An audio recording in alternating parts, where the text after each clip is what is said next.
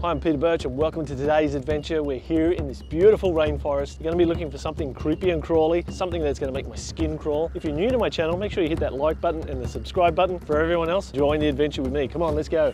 So one of the coolest parts about living here on the Central Coast is this magnificent environment. It is absolutely drop dead gorgeous, but unfortunately there are a lot of problematic plants. I mean, we have these vines here, heavily spiked. We give them the local terminology here of a lawyer vine because they like to grab hold of you and hang on to you. Now it is starting to rain. This is the perfect habitat we need to be in, guys, because this beautiful leaf litter, the dirt, and more importantly, check out these rocks. I mean, I know I talk about rocks and plants, but I mean, check out the moss and the lichen there. So that lichen looks like it's dead, dried up. It's actually living and thriving. But we need to get a little bit deeper in here, guys. The cameraman's getting snaggled up on all these nasty looking vines right here. I did a bit of a search earlier on, and I think this may be the contender we're looking for. And what leads me here to this rock in particular is this thing here. It's down the bottom here, but there's a web. That's right. You know what a web means, guys? It means one of my 8-legged fears may be hiding under or sheltering under this rock right here. We're looking for the Sydney funnel web spider. Now, the Sydney funnel web spider lives only in this small isolated area. It's about 100 kilometers radius from the center of Sydney. So basically as far north as the Central Coast, which is where we are, it'll go as far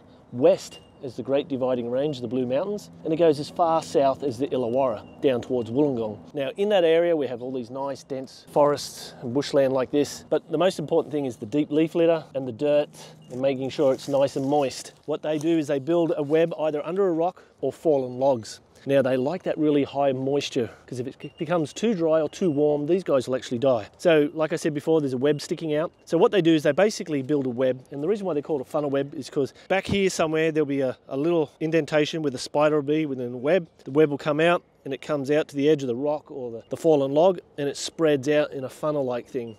And then what the spider actually does, it feels the web. So when something walks past and walks on top of that web, how does the spider catch it? It doesn't get caught up in the web as such, but those are just basically like little nerve systems, they come out. So when something walks on that, the spider will come up, sit at the burrow entrance there and prepares, and then it will race off in that direction and strike down on the food item, giving a deadly blow. Now the cool thing, let's see if I can lift the rock, number one, see if I've eaten my Weetabix. Yes, all right, and look at that.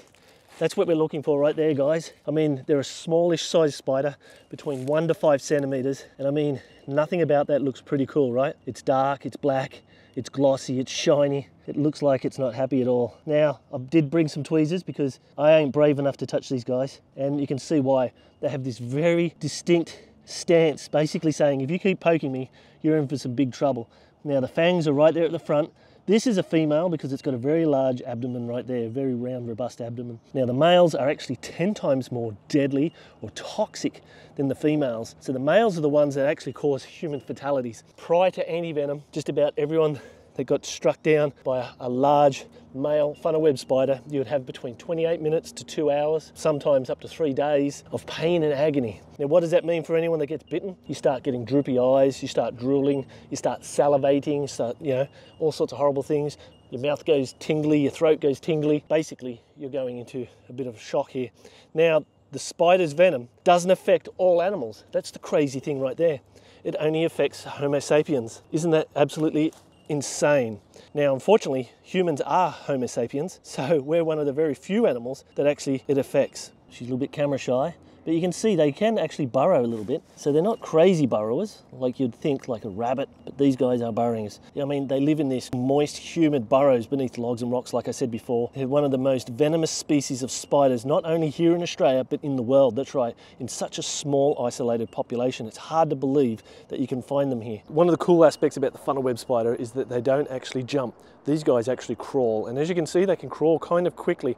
Now, how do humans come into contact with these animals that live in these wet environments? That's because we encroach on their environments. We build houses, we come into their environments, we do gardening, we try and steal their rocks for bush rocks to put in our gardens. And the other thing that we do is we leave shoes out, and these guys will actually crawl into your shoes and give you a little bit of a surprise. Like I said before, the male funnel web spider's venom is very toxic. That's because the venom contains a unique component called robust toxin. It severely affects the nervous system of humans and monkeys. Now, how does this spider that lives in this wet, moist environment, look at that, it just rolled the rock by itself. So they're quite quite powerful little spiders. And I mean, look at it, it's ready to rock. It wants to fight. It's not happy at all. It's standing on its back legs here, rearing up, and it's going to strike down forward. They actually would produce a drop of venom which comes down on the end of the fang, right to the very tip. So when they strike down, the venom is injected directly into the opponent. Now, that makes it very easy for this particular spider to be milked for anti-venom. I mean, look at those fangs, guys. Like I said, I'm not trying to hurt the spider here.